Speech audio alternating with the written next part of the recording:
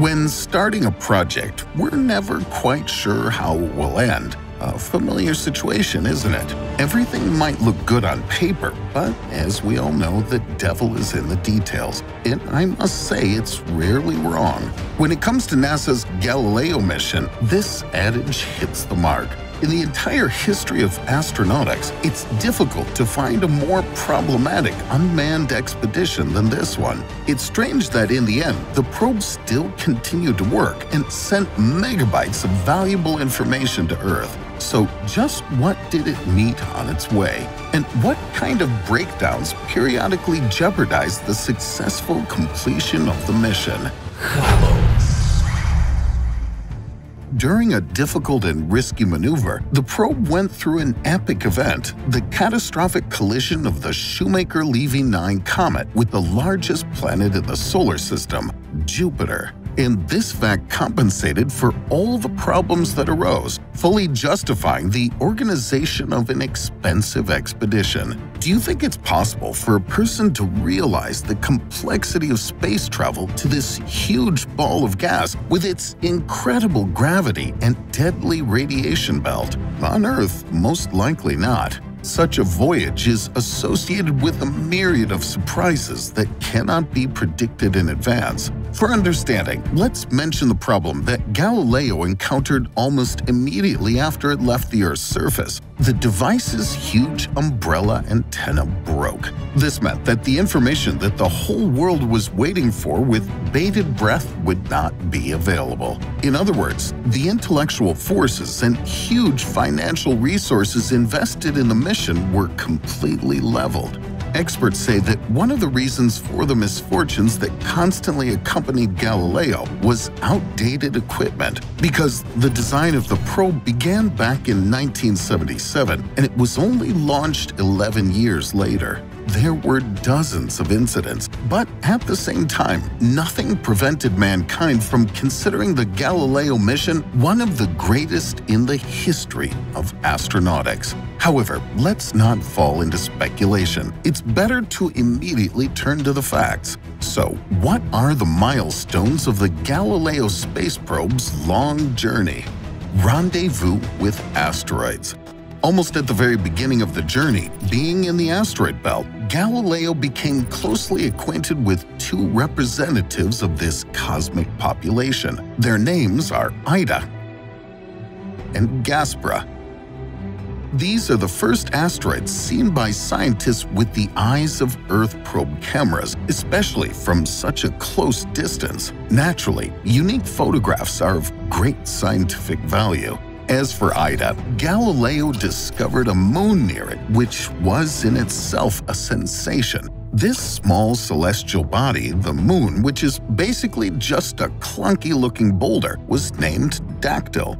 Ida itself is no more than 32 kilometers in diameter, and for comparison, the circumference of its escort reaches just 1.5 kilometers. By the way, this is the first moon discovered around an asteroid, and it was Galileo that found it.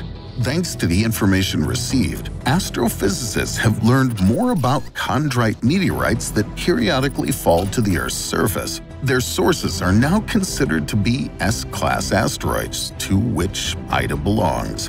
And what about the second asteroid? Galileo flew at a relatively short distance from Gaspra, 1,600 kilometers, and during this time it transmitted 57 images. In addition, the orbital and physical characteristics of the celestial body were studied in detail. It turns out that Gaspra is comparable in size to Deimos, the moon of Mars. The temperature on the surface of the asteroid reaches -92 degrees Celsius, and the age of the object is about 500 million years. Gaspra is completely covered with craters, and there are about 30 of them. Catastrophic meeting. The next event accompanying the mission of the Galileo spacecraft was the live footage of a spectacular disaster. We would never have seen it in all its glory if not for the probe, because the event took place on the opposite hemisphere of Jupiter from Earth. What disaster do I mean? We're talking about the collision of fragments of the comet Shoemaker-Levy 9. Galileo recorded the collision of 21 fragments into the atmosphere of Jupiter at a speed of 64 kilometers per second. The fragments fell for 7 days, while the probe methodically filmed the collisions and sent photographs to Earth. At that moment, the device was at a distance of 1.6 astronomical units from Jupiter, about 240 million kilometers.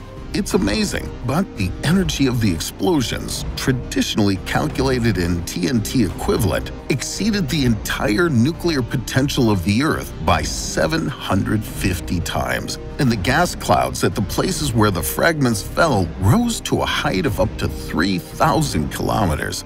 Is that really even possible? A fresh look at the Galilean moons. The Galileo spacecraft studied the 4 largest moons of Jupiter in detail. Now we can say for sure that Ganymede has a magnetic field and therefore a liquid hot core just like the Earth. In addition, the probe flew close enough to the celestial body to photograph its surface. Based on the data studied, astronomers have suggested that there may be an ocean under the crust of Ganymede. Before that, the Jupiter moon was once photographed by Voyager 2, but such detailed information was obtained for the very first time by Galileo. The next moon studied by Galileo was Callisto. The probe flew quite close to the celestial body and photographed its heavily cratered surface. The device found that the moon has no magnetic field, and many craters indicate the ancient age of Callisto. Was there anything strange among the observations? Yes, a dark rock of unknown origin was found in the lowlands, possibly due to the tectonic activity of the object. In addition, on Callisto, Galileo discovered a subsurface ocean, the depth of which exceeds 100 kilometers. At the same time, it's believed that it's absolutely dead, unlike the reservoir of Europa, but we're not sure yet. The probe circled Callisto 8 times and once passed at a record distance of 138 kilometers from the surface of the celestial body. What about Io, strewn with hundreds of volcanoes? Galileo also visited it, flying 102 kilometers from the moon. The priority target of the study was volcanic plumes, and the probe successfully completed the task. This unusual moon is distinguished by variegated colors due to the highest volcanic activity. Among other things, the Galileo apparatus found out that if an astronaut had miraculously landed on the surface of Io, it would have received a deadly dose of radiation of 3,600 rads. This is a lethal dose at which a person dies painfully from multiple internal bleeding. Also, the probe managed to fly through volcanic ejecta, rising up to 500 kilometers, and make the corresponding measurements, which significantly supplemented our knowledge of the Galileo moons. The device found extensive traces of the powerful eruption of Patera Pilana, which happened in 1997. Thus, mankind has formed an idea of the monstrous scale of the volcanic activity of this strange world. In addition to these moons, Galileo flew 200 kilometers from Europa and confirmed the presence of an under-ice ocean in which, as scientists suggest, life develops. Photographs of Europa's surface were additionally studied by people who've worked in the Arctic for years and stated that the researchers are definitely dealing with an ice crust. In addition, it's possible that ocean water in some places even flows over ice hills. The surface of Europa is dotted with lines, freckles, chaos, furrows, and other landscape clutter, indicating endogenous activity of a celestial body. Galileo circled Europa 12 times and was subsequently destroyed due to fears that the device would eventually fall on the unique moon and infect it with terrestrial bacteria. Are you surprised? Be patient. We'll tell you about this event a little later. In addition to the traditional Galilean objects, the probe also visited Amalthea. It's an inner moon of Jupiter and the third farthest from the gas giant. If you don't pay attention to the size, then Amalthea is more like an asteroid because it's a huge boulder of irregular shape densely dotted with craters. From Amalthea's surface, Jupiter doesn't look like a planet. It's a monstrous disk that dominates the celestial body. Unfortunately, the most detailed photo of Amalthea looks like a blurry shadow, although it gives a distant idea of what Galileo was dealing with. But does the value of the mission lie only in the study of the Galilean moons? Discoveries on Jupiter. You'll be surprised, but even the death of Galileo benefited science. When it was decided to destroy the probe, presenting it with a ticket to the deadly atmosphere of Jupiter, the mission organizers frankly cried. They had to endure too much to keep the spacecraft operational. Nevertheless, the inevitable happened, and data from the probe was transmitted until the very last second. But not only the probe, which had been orbiting Jupiter for quite a long time, made a significant contribution to astronomical science. In December 1995, the descent probe, the passenger of the main apparatus, plunged into the inhospitable atmosphere of Jupiter. Of course, no one expected a long stay, but a lot of information that scientists received was worth such sacrifices. The device worked for about an hour, and during this time descended to a depth of 130 kilometers. Astronomers were in for a few surprises. For example, Jupiter's hurricanes blew at much higher speeds than expected, and the temperature of the atmosphere also turned out to be higher. At a depth of 130 kilometers, the probe recorded 150 degrees Celsius, although when entering the gas layers, instruments showed minus 80 degrees.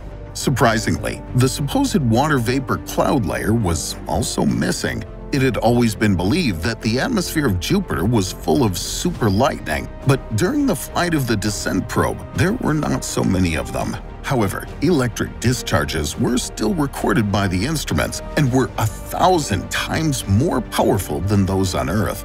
The Galileo probe also recorded the Great Red Spot, a global hurricane observed only through telescopes 3 centuries before, although the Voyagers clarified the picture a little. After all, it was previously believed that this was not a storm but a solid structure. So, despite all the difficulties, problems, and obstacles, the Galileo spacecraft became a real pioneer, fearlessly paving the way for other missions because it saw and learned a lot for the very first time. Those that followed it will be warned and prepared, and this is worth a lot. The dangerous and fascinating journey was filled with incredible events, but the one that recorded them died heroically in the stuffy atmosphere of Jupiter, so we'll never hear his call signs again. Would you like to continue? Then click on the bell to be notified of new videos. Share your thoughts in the comments. Is it worth sending new missions to Jupiter? Will they unlock the mysteries of the origin of the solar system? In the meantime, we'll think about the topics for new videos. See you on the channel.